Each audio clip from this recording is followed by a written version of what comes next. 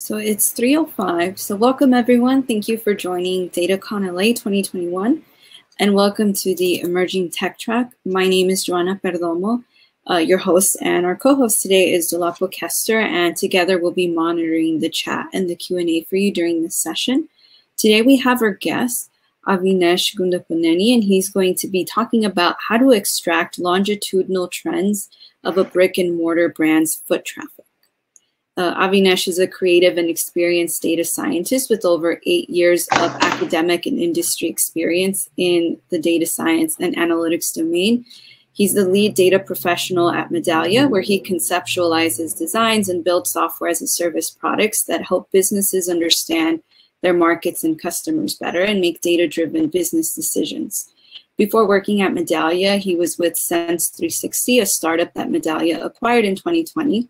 At Sense 360, he was one of the principal contributors to build robust and business-driven data products that enable companies to examine and organize their data with the goal of better serving their customers and consumers.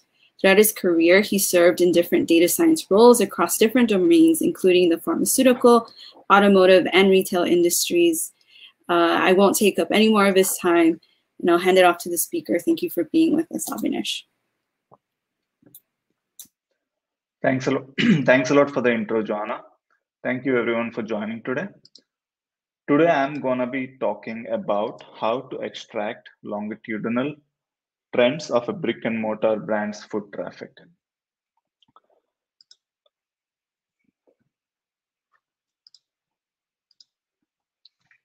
So thank you for all joining. Like Joanna mentioned, I'm a senior data scientist at Medallia, and I work in the data science team where we build products and metrics that are used by our clients and sales teams to make business decisions and understand the market and understand the customers.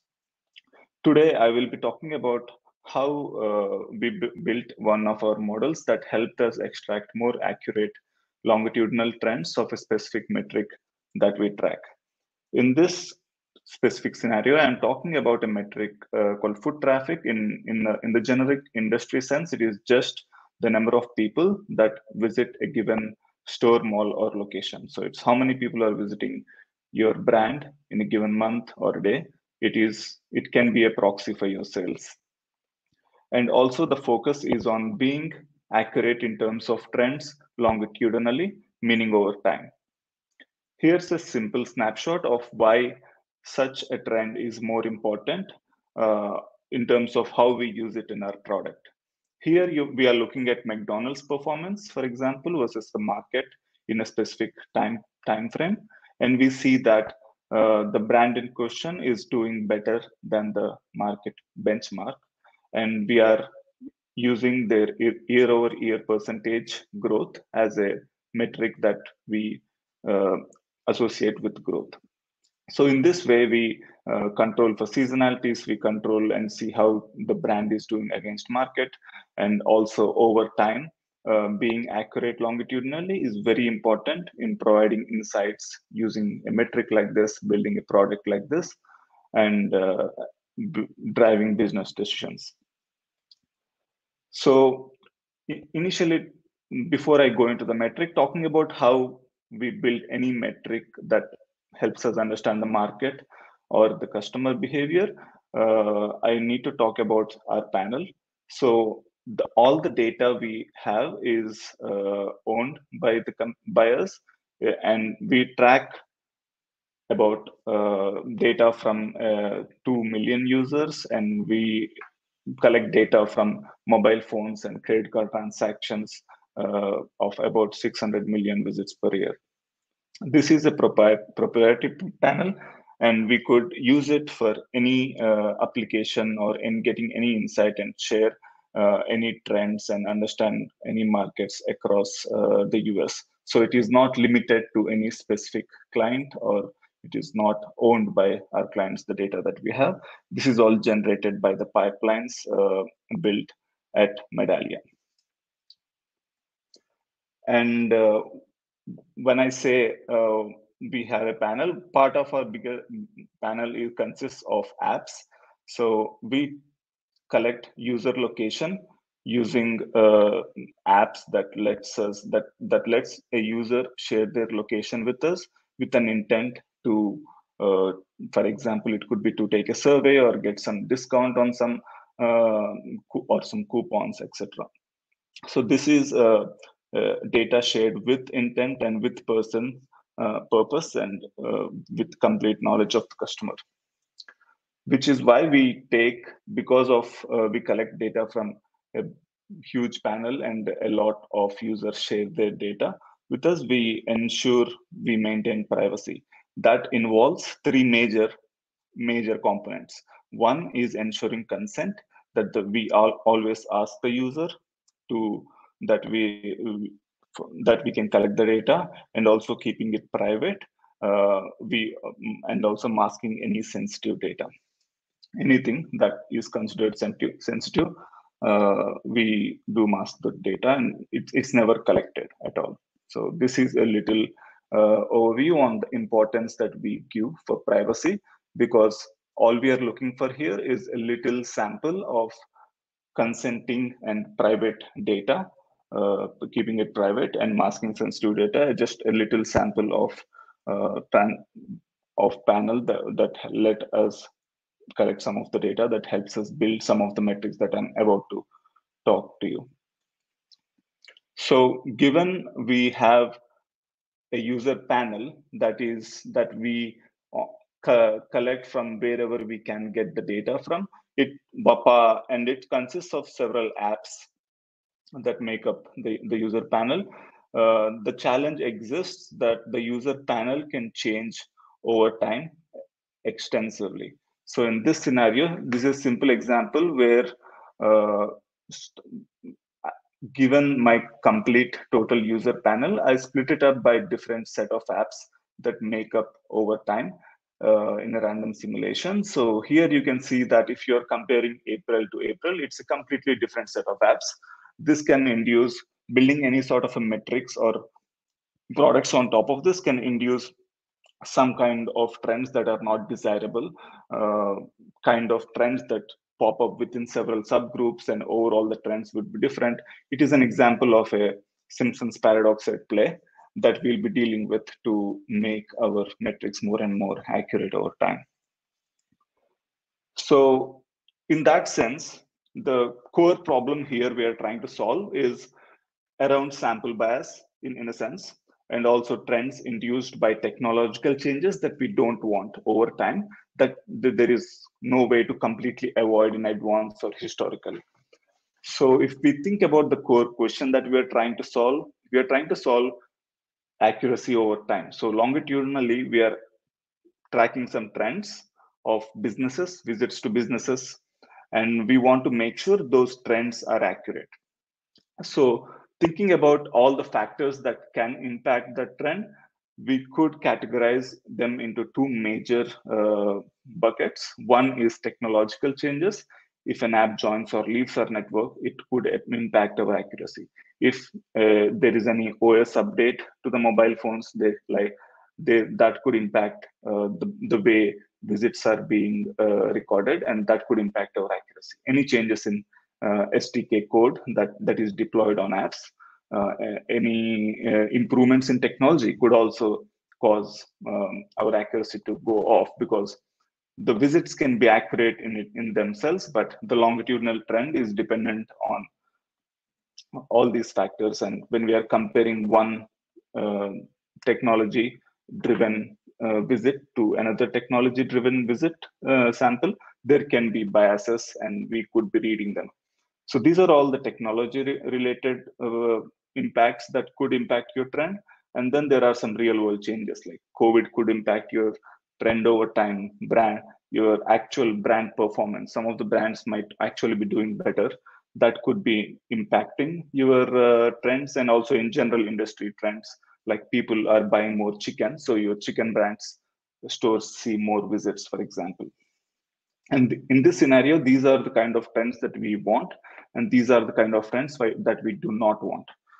So that is the challenge here. So there will be trends and jumps and spikes and dips, but we need to be sure that those are real and not induced by technology. And that's exactly what our model should be aiming to remove.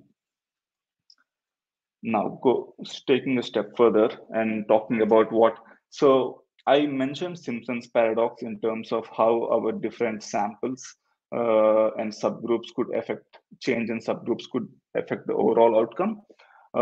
Just to get an simple overview of what I mean by Simpson's paradox, it basically reflects the fact that your perception of events can change depending on your viewpoint. For example, on the left, you see your overall population, and you see that your conclusion from this would be that age is positively correlated with the score.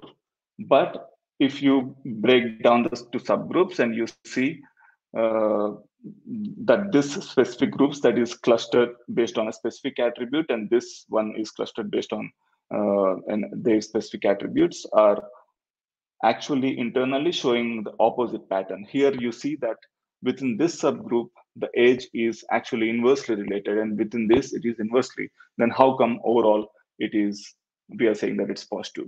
There is no paradox technically here. It's just the perspective that is changing. Now that we understand what the panel is dealing with and what kind of sample changes and biases could impact our overall trend. Now, looking at one specific example here, at a very high level, boiling down to a simple example where we are tracking sales per million of a specific brand here. And we see that this is what we see right now from our complete total panel. Okay, they are close to 90K per million. And then in March, they showed a jump and they're trending around 100K in sales. And this is the year-over-year change. Based on this trend, we are now saying, hey, in the recent months, you are showing almost 23% growth year-over-year.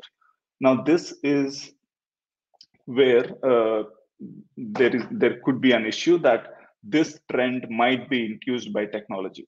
And then when we check the real world data, like an estimate of sales or either that market or that brand, this might seem 23% might seem very wild.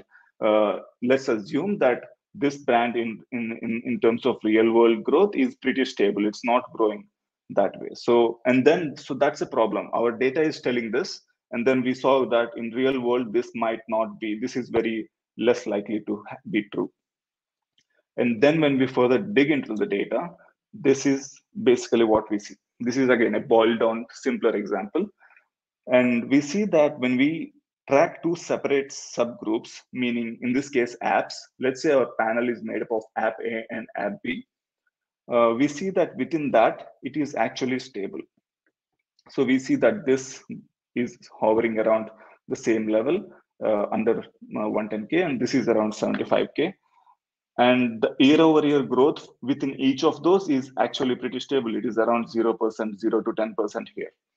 So, but overall, you see that we are inducing this trend. Why is that happening? It's because the app B, which tends to be reporting lower sales than app A for this specific brand in question, left the network around February. And because that app left, and now this constitutes all of our panel, that kind of pushed the sales up because we are only basing it based on the users who tend to spend more on this specific brand. Now that's the problem in a very simple way, because this could be happening in 10-fold, 20-fold, multiple technologies, multiple apps joining and leaving at the same time, OS changes, SDK changes all at once. But very boiled down version, this could be happening. Now, one solution is obviously to just ignore this, right? Ignore this and historically just use this. But again, that's not a solution that is upscalable, for example, because we cannot keep on looking at these changes and only use users that exists over 2-year time frame, because that way you won't have enough sample at all. So that in that sense, for sample and also being able to induce new technologies and be being more robust, it is not a scalable solution to cut down on sample. So in this case, none of the standard weighting methodologies also apply here, because there is no ground truth in terms of what the app network should be made of. We had this one app left because of the contract ending, and then we have this app now, and this is our world, this is our full network, and there is no right or wrong about it. So that's the challenge we faced in terms of how to deal with longitudinal accuracy, because right now this is not reliable, and this metric trend is kind of useless to make any interpretations further, other than the fact that checking what visits, we can see exactly where something happened at a micro level, but comparing this May to the previous May, we do not have a baseline there, because this May consisted of a different set of users compared to this May. And that's the biggest challenge here. Now, going further, that's where our longitudinal accuracy model comes into play. So in this example, I'm talking about how this model takes the input of everything the trend that we just saw, and then outputs a more accurate, more reliable trend longitudinally in order to help improve this accuracy. So here you see X, where the model is defined as this function that fits X to Y, and X being the sales that we just saw, the sales with that jump that we just saw, and Y would be the final output of the model. The goal is essentially to take out the technological impacts and only keep the real world changes that we just discussed. Defining some simple terms initially, delta X is change in X from one point in time to another. Delta Y is change in Y from one point to another. Now, we don't know anything about delta Y. That's what we need out of the model. We know about delta X, for example, from here, that this is the change from one point to another is what we are dealing with.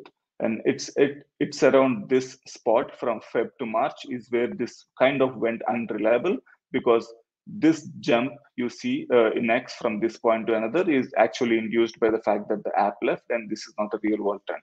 So in that sense, change in X is not reliable. But what is reliable is change in app traffic. So the change within this, so we don't know anything about what is the change from Feb to March from this, but we are more confident in saying this change from Feb to March is more on the reliable side. So within an app, we are more reliable. So that's what we use. So we use the changes within an app and then weight them by their size across the whole panel, and then aggregate those changes together to come up with a new change that we call, this is the delta Y, and this is what is more reliable. In this case, B refers to a brand, the sales of a brand. So we are talking, whenever we look at X or Y, it is in specific to a specific brand in this scenario. So now this little transformation where we only look at changes within reliable sources and then aggregate them to get a total panel change. Now this panel change is much more reliable and stable than what we initially had. Now that we had these changes that are more reliable, we just aggregate them over time. It's a cumulative sum. The last formula is a simple cumulative sum over time that gives you the current Y, which is more reliable. So simply put, you do not calculate, for example, in this example, sales for a given month as it is. What you do is you go back historically, whatever time frame you're looking at, let's say 2 years, and then right from the first month in your window, you start looking at changes in sales from month to month, and overall only look, this model outputs the reliable changes from one period to another. Once you have the reliable changes from time to time, you just accumulate them and get your actual metric, the total sales over time. In that sense, it is more reliable over time. Now, looking at how, going back to our problem, with this understanding of the model in hand, so this is what we have. And over time, this is the problem we saw. So applying our new model on top of this, this is what you'll see. So what is happening here is at the bottom, here you see the input to the model. That's the initial problem we have. This is the output Y. It is pretty similar till here. And what happens when this disturbance happens? Our new model only uses the real reliable change and then adds it to the existing point, giving you a more stable trend over time. And year over year, we were saying 23% before, which is not reliable. Now this new metric is back to 7%, which is a more reliable number and a more accurate number in this specific scenario. So that is the full example. I took a very simple case of apps, but going back to the model formula, this app can be anything. In this case, specific case that I took, it is an app, but it can be any subgroup, any user cohort. So given your panel, the goal is to find that specific subgroup that you trust the most. In this case, it turned out to be an app. It could be a group of users that have a specific version of a OS. It could be a group of users on a specific SDK that are more reliable. That is the part of the model that needs much more manual training. So that's the actual work in this case. So what the most time consuming, most dirty, and the most complicated work to have a model that is working for the data in case, for the pipeline that you have, for the metrics that you are trying to build. So if you think about it, the leftmost extreme is your full panel is treated as one big user cohort, right? Like you apply this model at all, and that's when that's where you have the baseline. And in order to get any improvement on it, you need to decide on the configuration and the split of your cohorts. It could be by any combination. So in this specific case, we could use an app, a user that is on a specific app and an SDK and an OS to be a part of a subgroup that is more reliable. And then an extreme case would be each user on their own, which is where you would be losing some samples while you're reading those trends, and it can lead to noise. And in terms of how do we validate this? So the goal is to pick the right cohort. And how do we validate it? That's another big step and big challenge, because there is no ground truth for everything that we want to track. Because the metrics we are building are it could be for 200, 300 brands across different industries, and there won't be ground truth for all of these for you to get and validate your model, whether it's improving accuracy or not. So that's where it requires a lot of human effort and a lot of business insight in terms of putting a value on improvement of the model, trying to understand if a specific tweak or if a specific new cohort is increasing the accuracy or if it is affecting it negatively. So that's where it comes into play. And any validation techniques in this model depend on the first fold. They depend on the ground truth that you can find, and then since that is limited, even though if you could get some, it would be very helpful. Since that is limited, another way to look at is general industry trends, like looking at the noise of year-over-year changes over time, whether they are getting more and more stable. And also you correlate changes to your network. Like you do know these are the few, every month, these are the changes that are going on.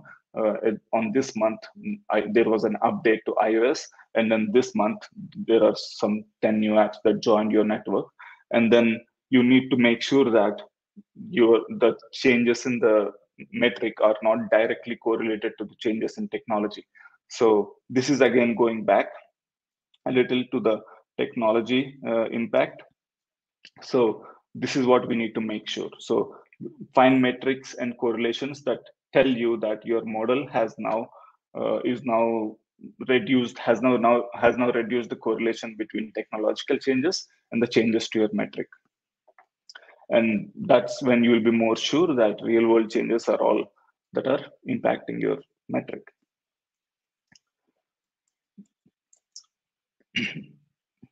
Now, now this model can be applied in, like I described, not just in foot traffic. So for I gave an example of foot traffic, it can be applied in any user panel, any database.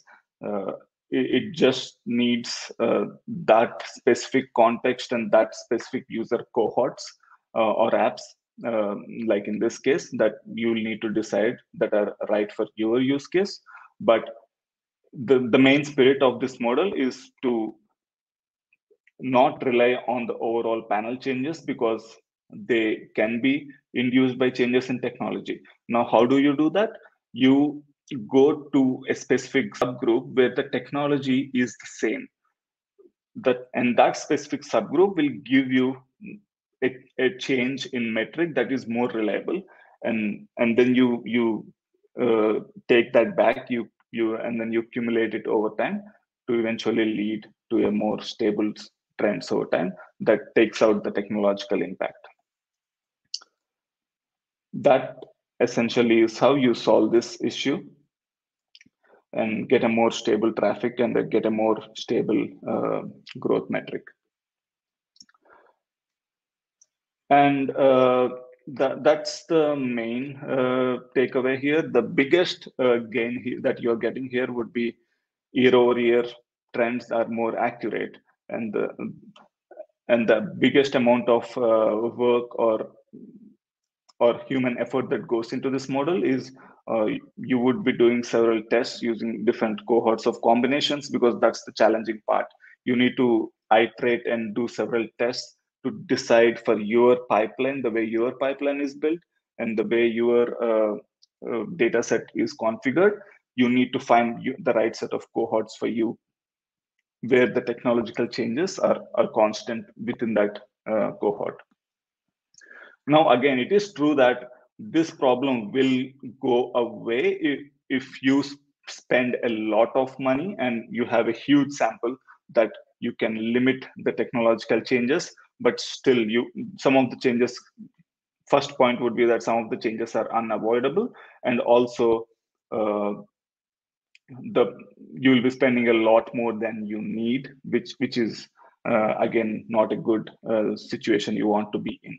So this is where this model comes into rescue, where the panel keeps on changing over time. There is sample changes, sample bias, and not just that there is a bias, the bias nature itself changes over time, which makes it very difficult to have anything accurate longitudinally.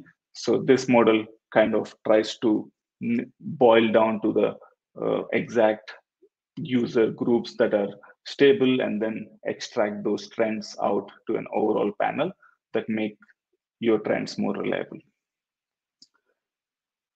This I can always talk more about the formula, but you can always reach out to me for any questions on this over time. Now, I think we should open up for any questions that have come up or.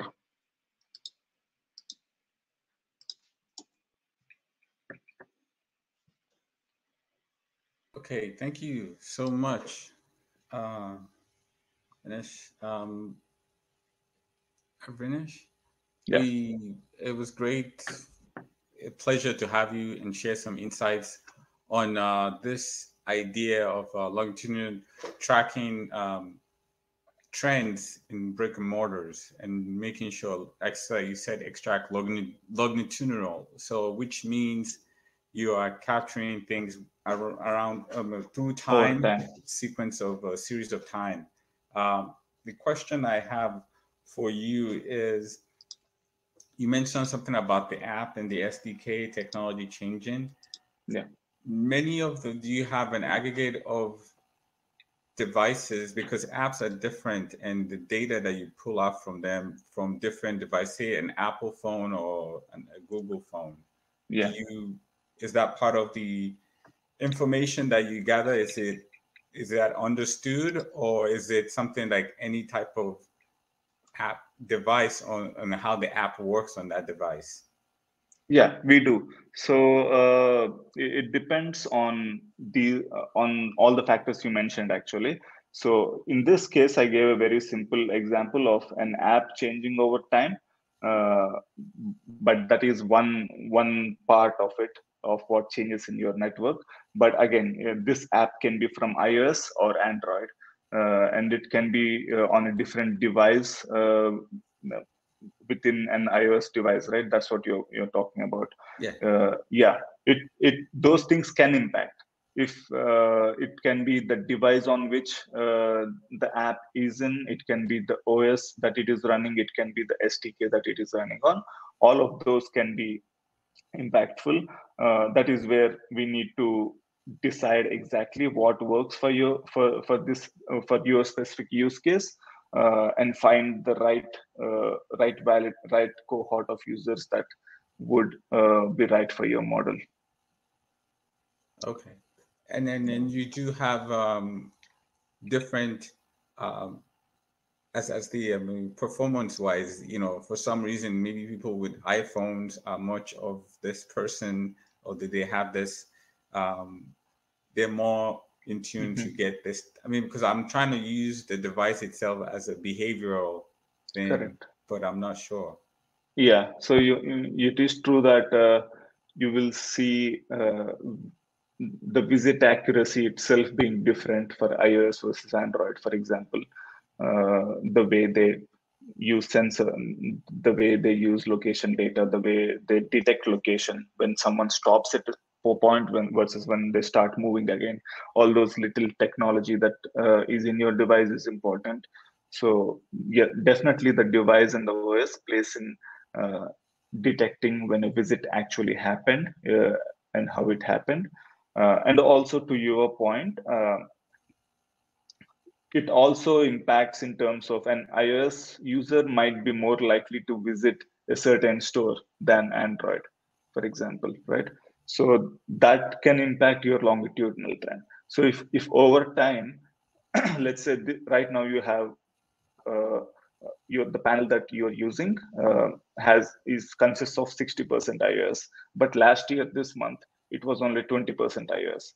Now if you calculate a metric from this and that and look at the growth or change, it is impacted by, in this case, the technology change called platform, right? So that is also something this model will control for when we train it in this way. Yeah.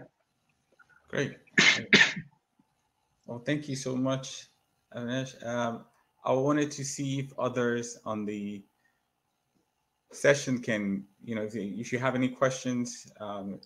It's a very interesting concept, and I truly appreciate the effort, because I know this must take a lot of, the granularity of being of the idea of tracking people's involvement or people's engagement at brick and mortar stores. Example you gave McDonald's, for example, and how often traffic goes to that certain place in comparison to somewhere else, if it's Burger King or some Jack in the Box or something like that. Yeah, it can be very, very detailed. Like we are talking about, let's say McDonald's, right? We are talking about food service industry. There are McDonald's stores all over, Burger King stores all over. So we track people's foot traffic around these store locations across the country, and we know the exact time when the traffic increases or decreases for a specific McDonald's versus Burger King. So the application is huge. We could specifically look at a specific DMA or a specific city and compare a specific time, like in Los Angeles during breakfast, who is doing better? Who, like McDonald's is gaining visits in breakfast, is it losing to Burger King or is it losing to Chick-fil-A? So it can be that granular and very insightful for making business decisions. Oh, great. Thank you so much. I think we have a few more minutes, and I'll just wait for a few minutes for people to chime in and see. I believe, just give me one quick second. Yeah, about 5 minutes. If anyone would like to chime in. But once again, I would like to thank you again, Avinash. I mean, this is a pleasure to hear from you, and thank you for the insight.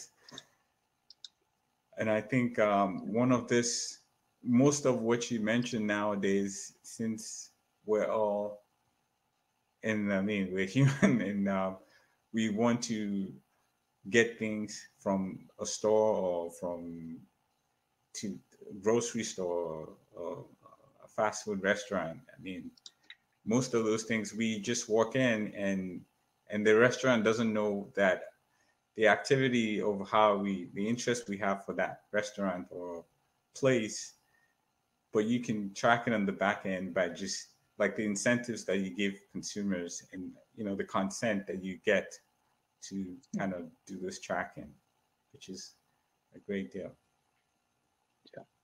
Yeah, especially talking about the restaurant industry again. Again, the same example, McDonald's might know for example, it could estimate what's going on within its store, but it wouldn't know what is going on in its competitors' stores. So that's where this data will be very useful, because this is not specific to any brand. This is general population data.